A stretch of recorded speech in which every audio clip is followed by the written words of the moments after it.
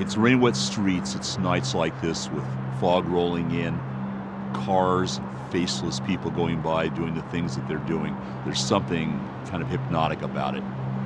That's when I get inspired to carry what these streets are like, what the city is like, the mysteries, the stories, the thousands and thousands of people that you pass that are going by as shadows in this wet, cold, dangerous environment.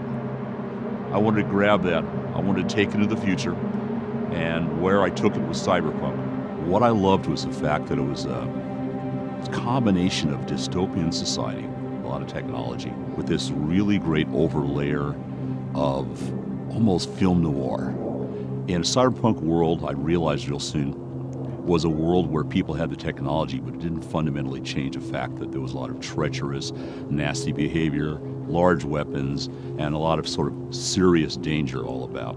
The important part in Cyberpunk is just that. It's not the technology, it's the feel.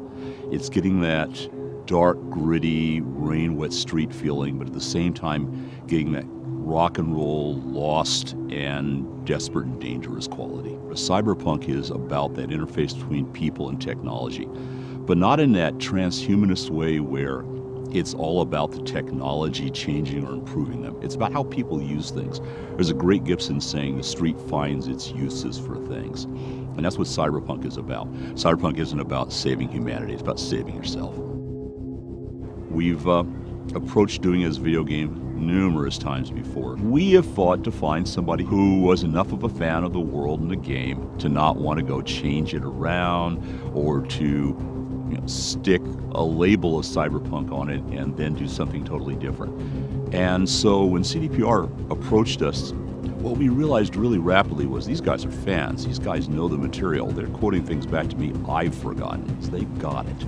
And that's an important thing. You have to be able to understand why this world exists. They're dragging my butt all the way over to Poland several times a year. We're excited because there is a really strong element of cross-pollination. There's a really strong element of cooperative building going on. And that's really great.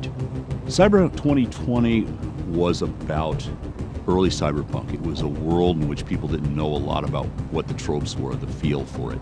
The great part about 2077 is that it's a mature form of that. We're basically able to progress a larger arc. You're going to get to see the outcomes of things that we started to talk about in the Fourth Corporate War. And we're going to be able to let players who've played the previous game to see how those progress, see where they go to, and how they'll shape them. We're looking at the same mucky, nasty Night City that you were in before, just a lot bigger and probably a lot more dangerous, and with a lot of players you don't know about yet. 2077 is about the cyberpunk you thought you knew, scaled up, bigger, badder, stranger. It's the visual component that the frozen pictures we would put in the books can't give you. It's the sound, it's the feel, it's the movement. 77 is going to be about being there. We've gone through a long, long journey, all of us. Those of you who've been fans have been waiting for us to get the right game together at the right time, the right team. And we were going to wait long enough to make sure it happened the right way. Cyberpunk 2077 is going to be the right way. And I can't wait to play it. And I'm hoping you guys will want to play it as much as I want to play it. Because it's going to be a hell of a ride.